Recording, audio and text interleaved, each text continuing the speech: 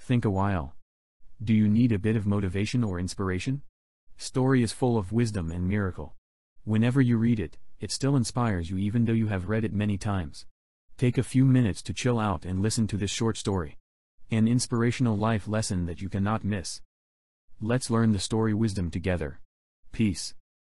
Once there was a philosophy professor who was giving a lecture.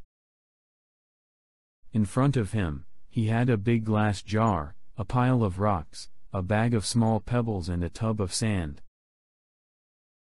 He filled up the jar with the big rocks and held it up to the students. "Is it full?" he asked the students.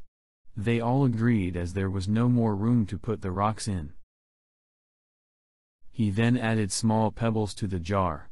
He shook the jar so that the pebbles filled the space around the big rocks. Then he asked again, "Is the jar full now?" The group of students all looked at each other and agreed that the jar was now completely full. "Is it really full?" he asked. The professor then picked up the tub of sand.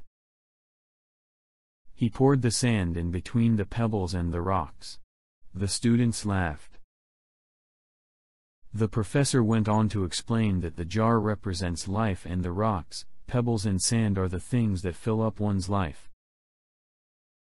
The rocks represent the most important things that have real value: your health, your family, your partner.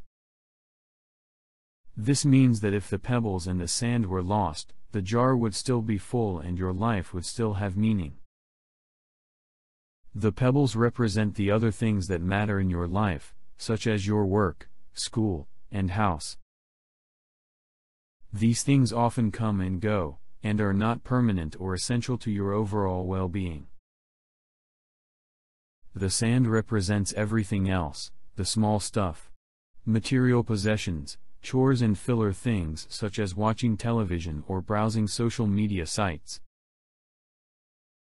These things don't mean much to your life as a whole and are likely only done to get small tasks accomplished or even to fill time. Here, some good reminders for you. 1. If you spend all of your time on the small and insignificant things, you will run out of room for the things that are actually important.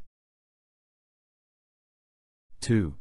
If you want to have a more effective and efficient life, take care of the rocks first, the things that really matter and are critical to your long-term well-being and happiness.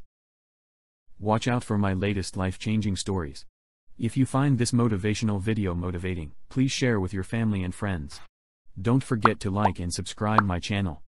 Remember to hit the bell so that you don't miss my latest video.